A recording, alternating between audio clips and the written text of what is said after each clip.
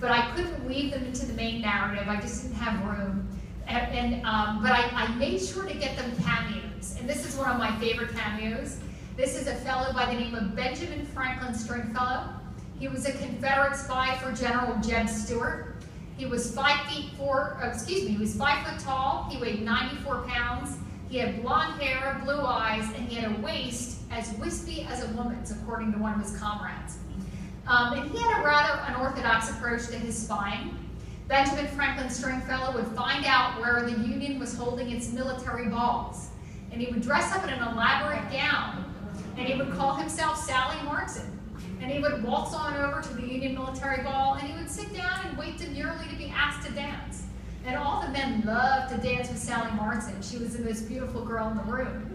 So with every dance partner, he asked what Ulysses S. Grant was up to and what the North was planning, and he made very careful notes about all of it, and would report everything he had heard back to Confederate General Jeb Stuart, and was considered one of the South's most valuable spies. And I like to include him just to show you that the women weren't the only ones cross-dressing during the Civil War. The men were in on that action too. So if anybody has any questions or scandalous stories about their ancestors that I can use in my next talk, feel free to share now, please.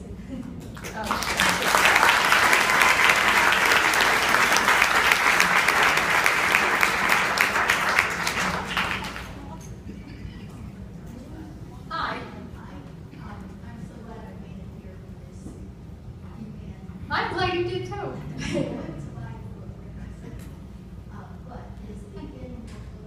I'm sorry?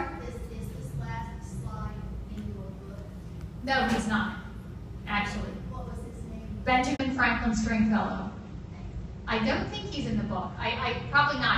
A lot of the slideshow are things that I decided I couldn't fit into the book, but I thought they were worth mentioning anyway. And he was really one of my favorite characters. I mean, he was quite pretty. Let's give it to him.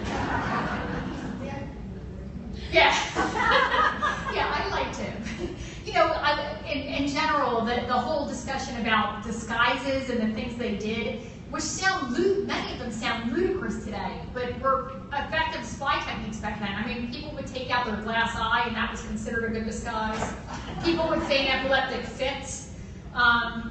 You know, people would disguise themselves as slaves, which presented a real problem when it started raining or if they started sweating. You know, that didn't work out so well. But it was sort of, you know, things that you would never think that wouldn't fly today, that were only going to happen during that time period. Of course, today, we're not seeing our daughters. Well, one would hope not, but yeah. It's bad enough sending them to school.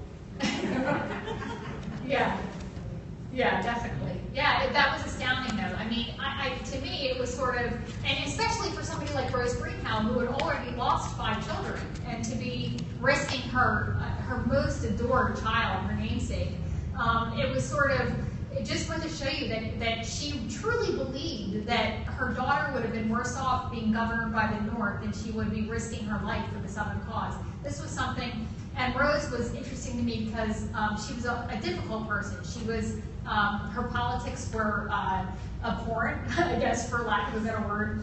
But you had that, she was operating from a place of great depression, I think, and desperation, and that's where all of that was coming from. So, hi. I know Rosa and her daughter were arrested and spent time in prison and so on. But were any of the other spies ever found out? Were they apprehended? Well, I like to, you know, don't want to spoil it for anybody.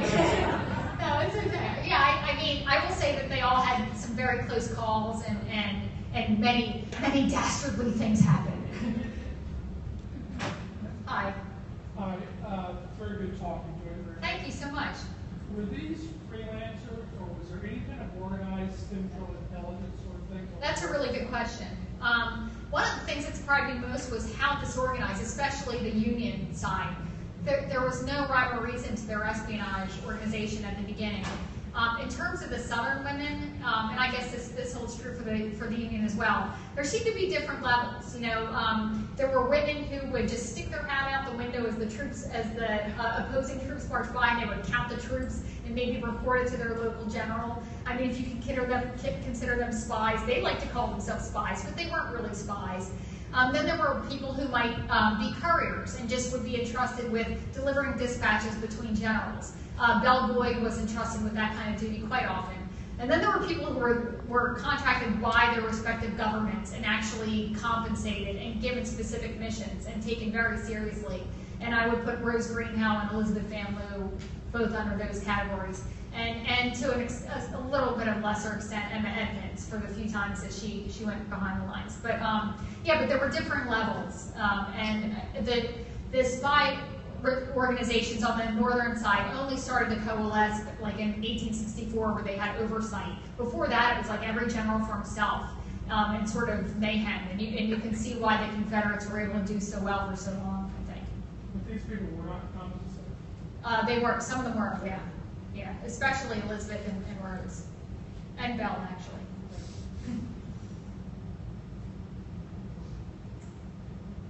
Oh, hi. So, other than the bumper sticker you showed us, what really got you so interested in this area? Well, I think it was, I never thought much about the Civil War, and I just attribute that to, living in Philadelphia where, people are just thinking about the Eagles, I guess, but not really that. But living down here and just sort of, for example, one of my husband's colleagues had a 10-year-old daughter, and she had to dress up like somebody for a school project. And who was she dressed up like but Belle Boyd? I mean, who knows who Belle Boyd is except a little 10-year-old living in Atlanta? Just sort of, and it just was just hearing, and a lot of meeting a lot of people who had ancestors who fought in the Civil War and who had been interested in that history and knew their regiments and knew the stories.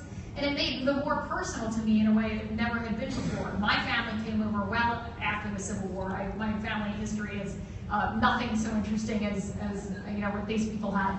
But I think that there's just such a personal, and the Southerners are rightfully very proud of their history and their lineage. And every time I met somebody who had a personal story about the Civil War, I just got a little bit more interested, So it's just, it was one of the great things about living down here and just sort of seeing that history from an entirely different point of view and hearing people's personal connections to it.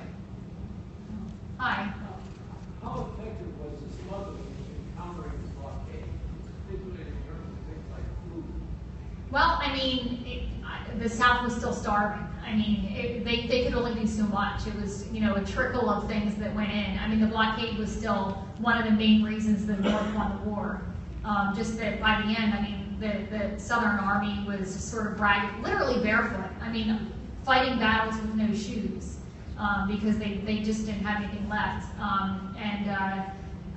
Of course, by that point, the North was offering incentives for the Southern soldiers to come north and not have any repercussions against them or be charged with treason. Just sort of the blockade was that final push. And I think that the smuggling, dribs and drabs helped out individuals, but as a large-scale effort, was not able to really combat the Union's might with that blockade. Transatlantic smuggling? Oh yeah, I mean all the blockade runners, those great blockade runners that would go back and forth to Europe, was something that was also, I actually write a lot about in the book too, but still wasn't anything that was going to win the war or change the tide for the South. Rhett Butler was a blockade runner. I should mention being the Margaret Mitchell now. Hi. It looks so well written. It reads like Thank a you. novel. So how did you find the 411?